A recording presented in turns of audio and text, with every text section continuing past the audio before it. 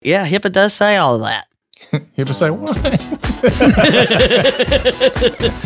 You're listening to the Help Me with HIPAA podcast, where HIPAA and humor collide to make learning fun.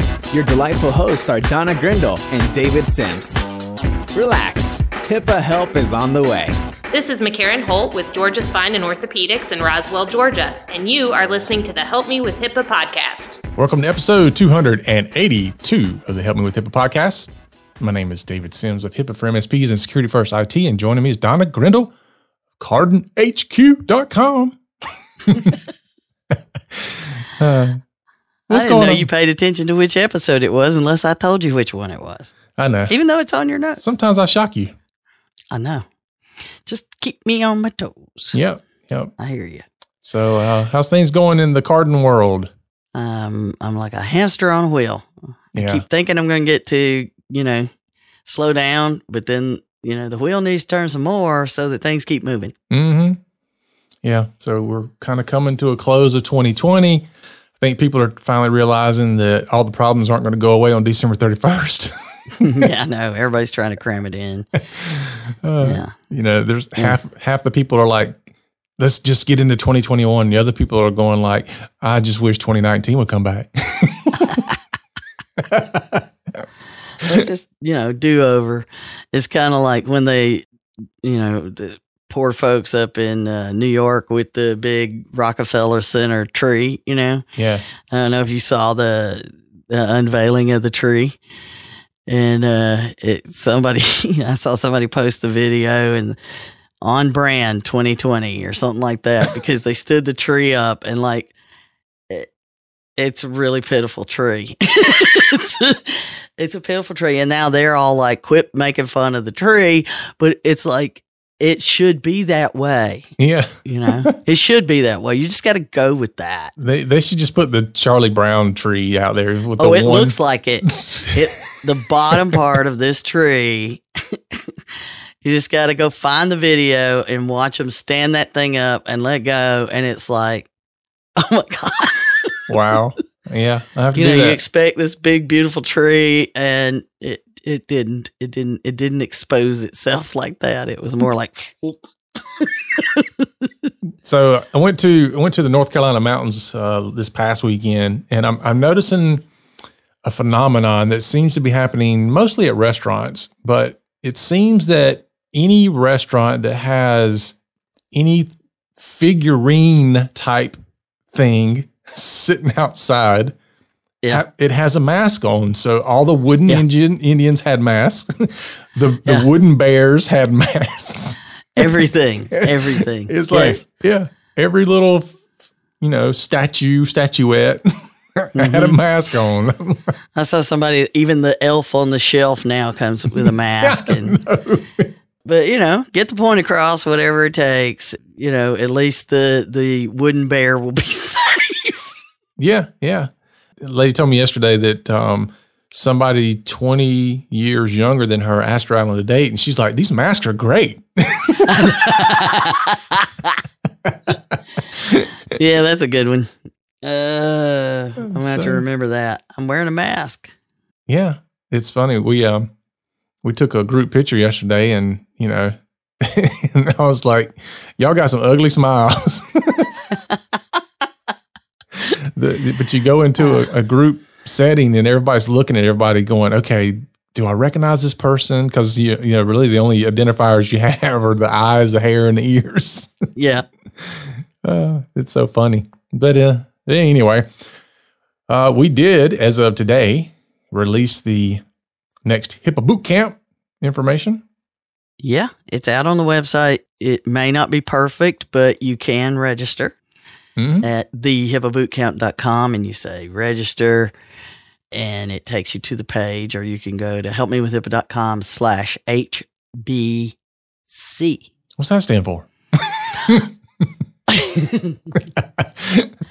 That's for those people who can't spell HIPAA properly. Just there you go. HBC. So we're set for February 23rd, 24th, 25th. In a virtual HIPAA boot camp, we're making some changes. We even talked yesterday to the folks that were in the other one about some of the things that we were doing and what, they want So all of our plans seem to be going in line with what they wanted to do and their thoughts. So we're real excited about where we're going. And, I'm always a fan of getting input. All of the things that we built at Cardin, those have all been based on clients saying, I need this. Okay, I'll go build it. And unlike, I think you will need this in the future, which is the way it felt when I built it in 2012. And everybody's like, no, I don't need it. But you do, Blanche. Yeah. Yeah, there is that. Yeah. So at least everybody now is starting to realize no matter what industry you may be in, this cybersecurity stuff has got to be a thing. So anyway, good news. We're going to move forward and we're looking at doing maybe one other in the fall, maybe in August again for 2021. So if you want in, definitely February. And, you can be isolated then, so it'd be perfect. And go to thehippobootcamp.com. All right. Good deal. For more information, just send us an email because that's what most people do anyway. Hey, will you tell me about that? And we're fine with that. Yeah. We are. This is All true. right, then. All right. Well, we're going to jump into our topic of the day in just a minute. We're going to talk about information blocking. You brought that up in the last episode, so I guess you felt compelled to talk about it this episode. I said coming soon to an episode near you. And you weren't lying. It was pretty soon. So we'll get into that right after a word from our sponsor. Cybercrime is a multi-billion-dollar industry and growing. How confident are you that your computer network can withstand a cyber attack? Can you afford to take the chance that what you have today will protect you? Call us and find out if the cybersecurity in your business is something you should be concerned about, or if you can rest easy knowing your business is protected. Visit us online at securityfirstit.com. That's securityfirstit.com and schedule a time to talk.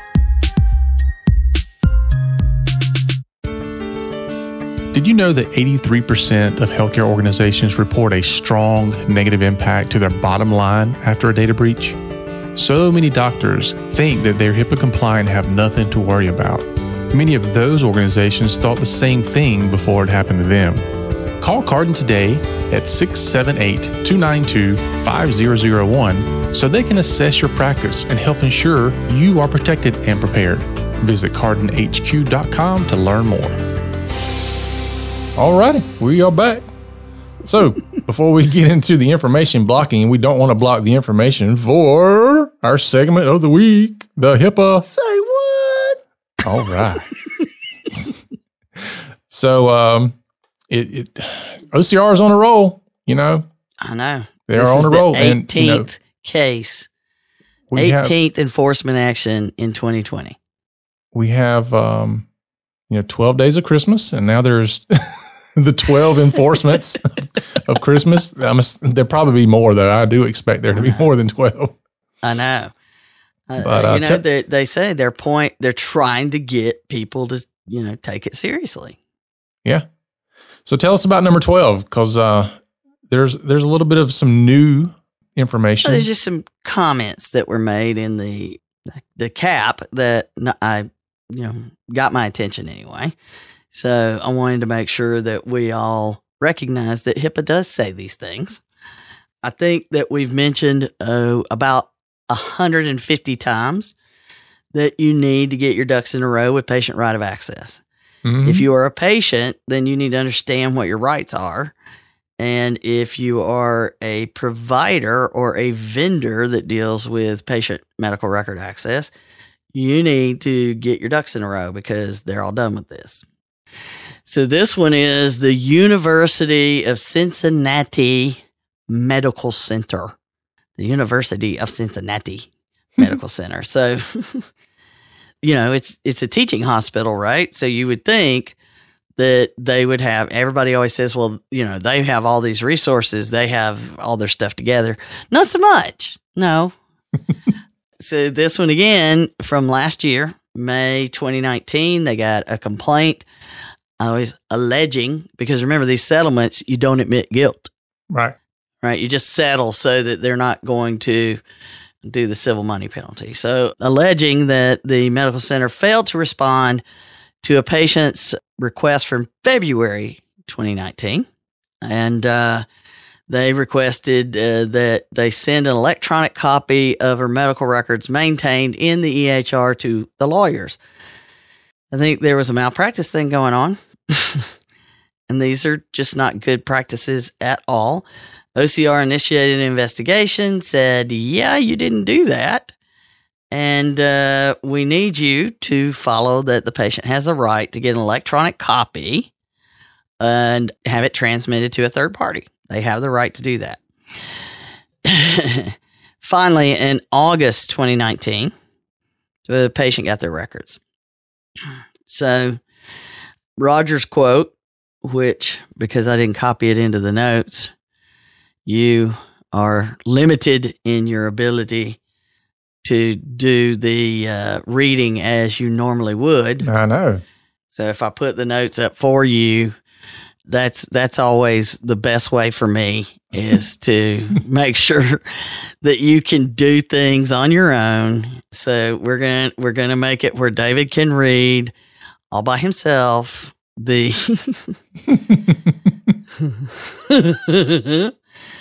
all right, so here you go, David. Can you read that? Oh, wow. Let me move some windows out of the way. All right, so this is Roger Severino's quote. He says, OCR is committed to enforcing patients' rights to access their medical records, including the right to direct electronic copies to a third party of their choice. HIPAA-covered entities should review their policies and training programs to ensure they know and can fulfill all their HIPAA obligations whenever a patient seeks access to his or her records. And, the last time it was like, we're going to keep doing this until they get the point. So I'm not quite sure what happened between them getting the records in August 2019 and this settlement being announced. But clearly it was a moment.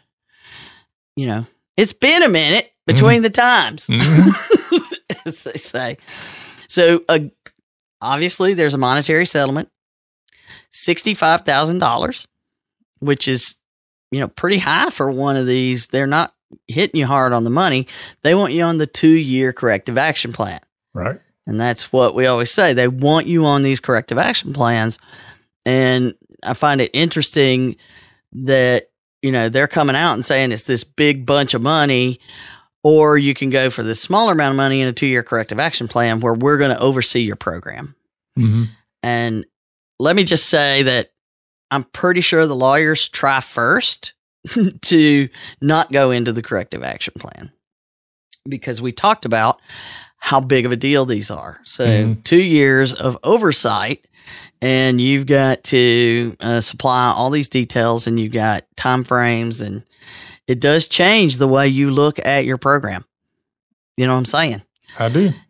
And so their 2-year corrective action plan, obviously, most of these have focused on making sure that you have the patient right of access details in place and that you're doing the proper written policies and procedures. Hello? Not just, we will give patients their medical records. How will you do that? And who's responsible for making sure, and all those kind of things. So these are the things that they'll focus on in the first 30 days, is making sure that they have revamped these policies and procedures. They send them in, they get approval, or they update them accordingly. And then they have a commitment that they have to distribute it to all of their staff, which, these policies and procedures, they've changed. But then you have a little item here that says that they will assess and update and revise as necessary policies and procedures at least annually or as needed. And that as you revise them, you'll send them in to OCR for review. So not only do you need to do it, but you're going to need to show us that you've done it. And you're going to need to make sure that you distribute those policy changes to all of your staff and relevant business associates. And I found this little note: and relevant business associates, and shall require new compliance certifications. What I think they're talking about is attestations more so than certifications, because we all know there's not really a certification. What they're looking for is that confirmation that you have received it and you understand it, I believe is what they're saying there. But the word compliance certification, that kind of threw me for a loop to see that in one of these. And I think it was just a... You gonna have everybody going, see, there is a certification. Yeah. I don't know what it is. I don't know where it is. I don't know how to get it, but they mention it. Yeah. Right. And they mention it with business associates. But, it's at the end of that long list of all workforce members and all of that. So I just found that odd. I'm going to send in a question, maybe. I don't know. In the minimum content of policies and procedures, though, I did note a couple of things that you don't normally see. And one, and this is one of those things that HIPAA talks about, and then people are like, what? It is an accurate definition of a designated record set as defined in the privacy rule. Okay. They have to make sure they have one. And if you go ask somebody, do you have a defined, what is your definition of a designated record set? They're like, the records? No, because everybody keeps different records on file. So you have to define in your environment, what constitutes your designated record set so that they're all accounted for and dealt with. And when a patient asks for their records, your designated record set is what's included. Makes sense. Okay. Most people, if they have the policy, it's from a template that says, we'll define a designated record set. And then somewhere it just says, boilerplate kind of language. So it's a process we go through when we're doing our policy and procedure solution, because it's like, what you mean you don't have a designated record set? They're making it clear here. You should have an accurate definition of a designated record set, because that directly relates to making sure that the patient gets access to all of their medical records in the designated record set. Because you're supposed to give it to all of them. And then you have standard procedures for responding to requests for access, which, okay, that's what we keep telling you need to have. It's not this person told that person, told that person, told that person. Everybody follows the same list and checklist and make sure it's followed every time. And, we talk about checklists a lot, but for some reason, people, when I say checklist, they think of it as a to-do list. Yeah. And it's not. The to-do list item is to give this patient their records. The checklist is to make sure I did that to-do item properly. And I had a conversation with a friend of mine about, why don't you use a checklist? Well, I have all that. But then when I my to-do item is to post the podcast. But I have a checklist because I do pieces and parts and I get distracted. A fly could go by. And I have a checklist to make sure I've done all the things. I realized this week I need to update the checklist because I forgot something and it's not on the checklist. But I'm constantly updating my policies and procedures. Thank you very much. Yeah. And that's one of those things that they're saying, standardize it and make sure everybody's doing the same thing. And then, of course, the training needs to cover the business associates involved in receiving and fulfilling the request. And I think that's a big gap, huge gap for a ton of people between I hire a business associate to handle this for me and the business associate actually is, understands what the rules are because they signed a BAA. Not enough, right? Right. And then they have to have protocols for training that are involved in the maintaining of designated record sets and other PHI. So there's a note there. Designated record set doesn't necessarily mean all PHI, but I think a lot of people see it that way. Mm-hmm. So that kind of loops back around. And then I thought this was kind of interesting. Application of appropriate sanctions against workforce members who fail to comply with policies and procedures. All policies and procedures. The sanction policy, we run into a lot, and you remember when we talk about that in the boot camp, we talk about the sanction policy and the importance of it. Yeah. And everybody's like, well, everybody knows I shouldn't do it. Okay, but what does your sanction policy say?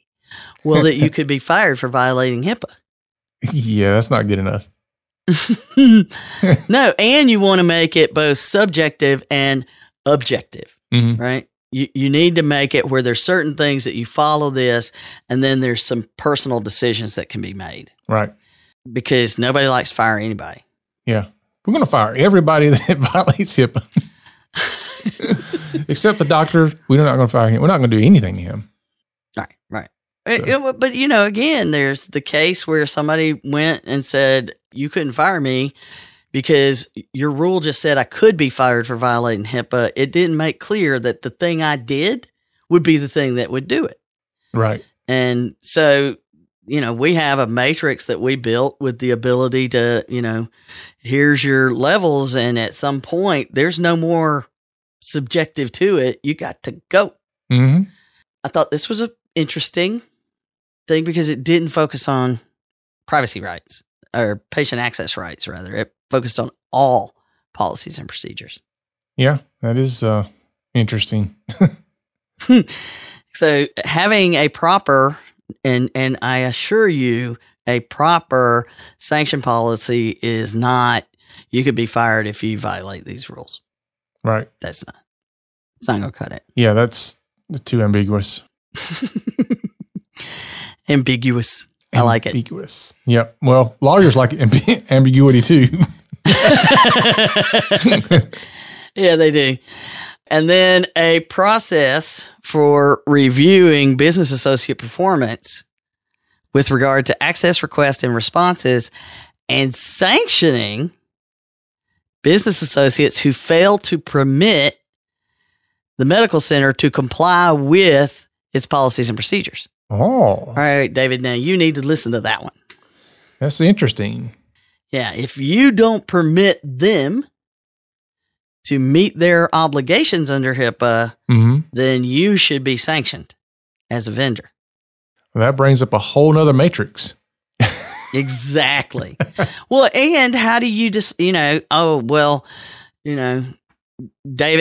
somebody was allowed to log in with somebody else's username. You are not allowing me to meet my obligation, so I now can get out of my contract? Yeah, what kind of sanctions are you putting on a business associate? You don't have a lot of options there. Well, mostly I could see it, particularly with these right of access cases of any, there is a penalty on what your payment will be if there is a problem. Yeah, it'd have to be monetary. Yeah. I mean, what are you going to do? Give me 3 days off without pay? I still want that. I wish somebody would do that. Anyway, I thought that those were all quite interesting and a little bit different than what we're used to seeing. And with that in mind, I was like, yeah, HIPAA does say all of that. HIPAA say what? Yeah. So, but I found it really, really interesting that, some of the way those things are phrased matters. So I'm going to have to look into the compliance certification. I think what they're referring to is confirmation they understand, but it didn't sound that way. Yeah. It was gray, and you usually don't see that. Anyway, so David, be prepared for your sanction policies from your clients. Yeah. We don't stop them from doing anything they should be doing. We're often stopping them from things they shouldn't be doing. So, if anything, I should have a sanction policy against my clients. I know, right? Yeah. Well, when you do this, we are going to charge you more money. Well, that's why a lot of business associates now are making sure that in their BAAs, because it always says in the downstream contract, if you're not following HIPAA, then I have rights to terminate our agreements. Right. right? Regardless of what your SLA may say, I have the right because you're agreeing here, you're going to do this. And if you're not, peace out. Yeah. But the thing is that it didn't have language going the other way. Right. And a lot of folks are putting in there language going the other way because you could bring me down with you, right? If you're not following it and then there's a problem, I could easily, as a vendor, get thrown under the bus, even though I'm trying to get you to do this. Yeah. I mean, fortunately for us, we don't, clients don't come to us and say, we need you to release records to somebody or do something. So we don't get caught in that. So I'm not sure. There's plenty of vendors, though, that. Yeah. So I'm not sure if that would apply to us in any form. I could see. Well, it would if you don't bring in clients that aren't willing to do the security work. Right. Mm-hmm. That's why they hire a security company. Mm-hmm. But if you're, the average IT provider and you have people that are refusing to follow HIPAA and, they're refusing, if you truly understand it, it doesn't mean you get to go out on a forum and learn about HIPAA and now go out and tell your clients how it works. No. I learned at the University of Facebook. If you've regularly listened to this podcast or been to the boot camp, any of those things, spend the time getting actual training on what it says. There are some times where you may want to be able to trigger that in the agreement. Yeah. All right. So we got to go quick here on the last little bit on information blocking. Okay. And it's not that I want to dig a deep dive into it, but I want to make sure that we start talking about it. Do you have some shoulder pads you can wear? Yeah. Helmet? Yeah. Yeah. I'm going to be doing some blocking. Information blocking. Information, no. Yeah. So, I can think of a lot of times in my life whenever I've had to do information blocking. Especially going through a divorce. And when it comes to patient information, we can't do that anymore. Nope. And that was part of what happened in last week's episode. We talked about information blocking coming from some people. It's crazy. And so that was mentioned in this lawsuit that's being filed requesting a class action in Florida with Bay Health and Ciox, I think. Mm-hmm. But they mentioned information blocking because that's becoming a thing. And I love it that somebody sent a thing to me saying, we want somebody to talk about information blocking, and we figure if anybody knows about it, it's you. Yes, I do. But here's the thing. It's not HIPAA. It's very HIPAA adjacent. Wow. Yes. They're touching. They touch, but they don't cross-pollinate. But they do, but they don't. Yeah. So here's the thing. The 21st Century Cures Act that was signed in December 2016. So this stuff's been going on and it's been slowly building. But the big thing that it was about is promoting innovation, interoperability, those kind of things. And the way that you do that is to make sure all these disparate systems everywhere can talk to each other.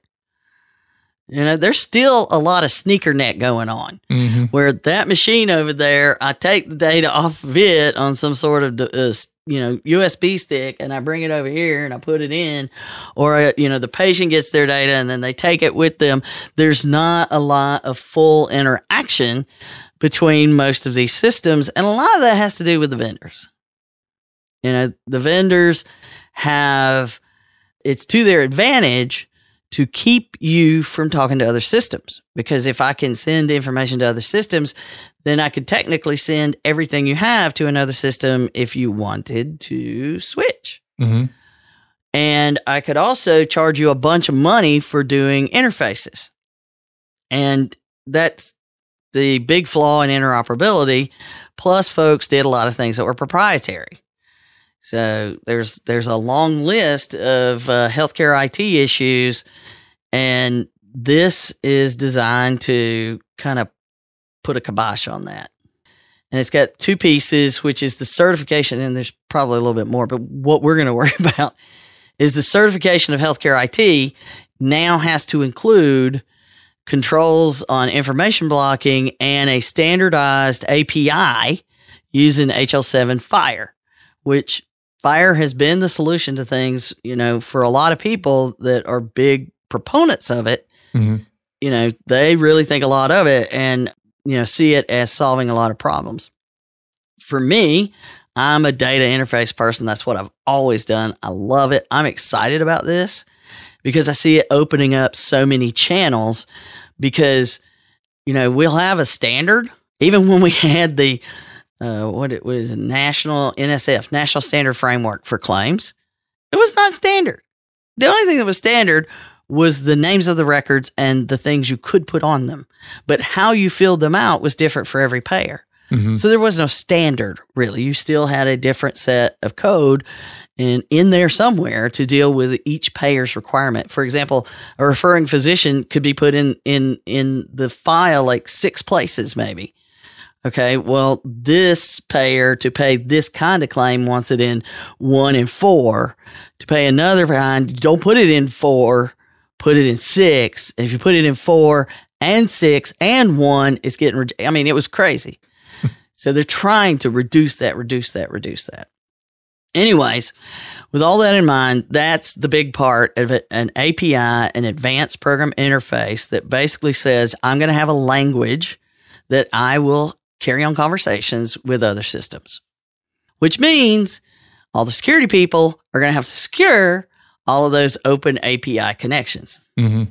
The good news about Fire is the traffic itself is encrypted, which is not included in other HL7. So there's a lot of things that are a big deal about it. It's great. I think it's going to be a very big help to innovation and to reduce workload. A lot of administrative stuff could be solved if they implement these things properly. Right. Great. I think it's awesome. But then again, there's the implement it properly thing. Always a challenge. Uh-huh. Yeah. And so information blocking is another piece of that says, I can't make it hard to get information, let's just say. So anything that I, as a provider or a vendor of any sort, whether it's an HIE or health network or whatever, if I'm doing something from, let's say I implement a non-standard kind of technology, and then I say, well, I can't connect to that because I'm using, something written by Joe Blow. Mm-hmm. Then that's information blocking. I am purposely not using an industry standard connection, which limits my ability to then share information. Or I am making a decision not to give information to people. Or I'm making a decision to limit my designated record set, or I'm making those kinds of things are information blocking. And if I'm charging more than what would be a reasonable amount, a reasonable profit to do these kind of connections, then that is considered information blocking because I'm making it not cost effective. So there's a long list that gets evaluated on what information blocking is. Technically, it also applies to providers. But there's one big trick here. There are penalties if you're involved in information blocking, up to, the same thing they do with HIPAA, up to $1 million per violation. Right. Ooh, and then you never see it, charged that way. But yes, they do legal maneuvers to deal with those numbers. And in that set of here's how we're going to enforce it, because we all learned with HIPAA, the first HIPAA 1.0, nobody enforced it. So yeah, which is why this is why we have HIPAA Schmippa now. I know, right? Nobody enforced it, so, and that's why it got the way it is. And HIPAA 2.0, people started to get the idea that it was going to be enforced. We're on HIPAA 3.0 now. Mm-hmm. It is being enforced down to very specific issues.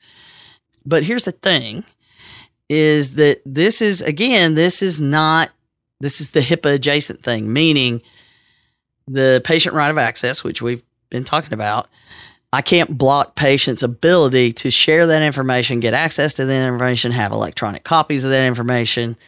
Okay. But primarily, a lot of the vendors are like angry at the providers because they're not doing this. The providers really have no control on how their systems can work. Right. The vast majority of them, either they can't afford these super expensive connections for doing this one thing that won't say, they won't get any kind of ROI on it for 10 years. It's just not making sense for them to do that. So the vendors having to participate in this program to have a certified healthcare IT product anymore is huge. So we've got the serious need, but here's the kicker, is that if there is a violation, it is, or a complaint filed for anybody that supposedly is doing information blocking, the complaint is investigated by HHS OIG, the Office of Inspector General, not OCR. Two different offices. Mm-hmm. I don't know if they're adjacent. Right across the hall. Well, nobody is anymore, right? Yeah. So the way it works, though, is OIG has the legal authority to enforce information blocking rules and API rules on the vendors and the HIEs and all, but they don't have it on providers. If they have a issue and they feel that there is a provider violating information blocking rules, they refer that to HHS, to the secretary, who is going to determine appropriate disincentives. Okay.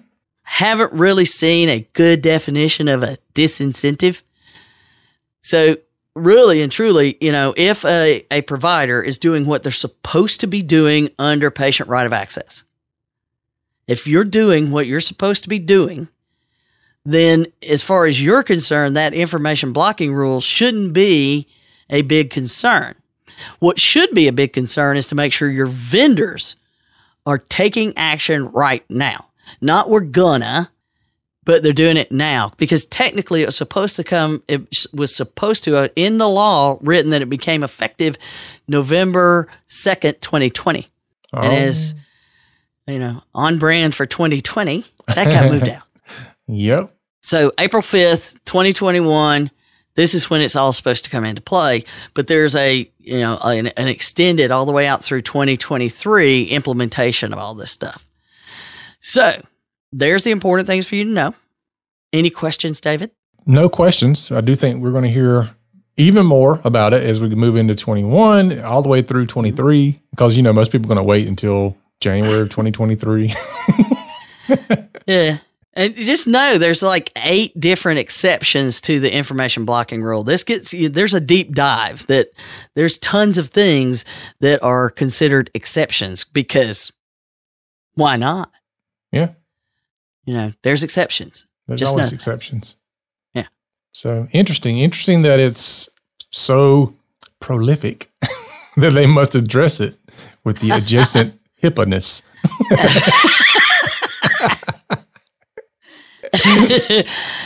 Yeah, that's correct. Nothing else to add to that, right? No, that's done. We're done. All right, folks. That is our show for today. Thanks for listening. Make sure that you like this episode and share it out to your people that you know. You don't have to be friends, Share it out on your favorite social media site. Remember to like, share, review us. We are now on YouTube Live. We've always had the podcast there on YouTube, but now we're actually on video. We're not on YouTube Live. We are live on YouTube. Oh, jeez. We are live in the recorded version. So anyway, go check it out. Leave a comment below the video. That'd be cool. Give Donna something else to do. And remember, for Donna and myself, HIPAA is not about compliance or information blocking. It's about patient care. You've been listening to the Help Me with HIPAA podcast, hosted by Donna Grindle and David Sims. The show created to help you with HIPAA. For more information or to ask us a question, visit our website at helpmewithhipaa.com. Neither Donna Grindle or David Sims are attorneys, and they do not offer binding legal advice concerning regulatory compliance. The information in this podcast should not be relied upon or construed as legal advice in any way. Consult your attorney for legal advice concerning compliance with HIPAA regulations.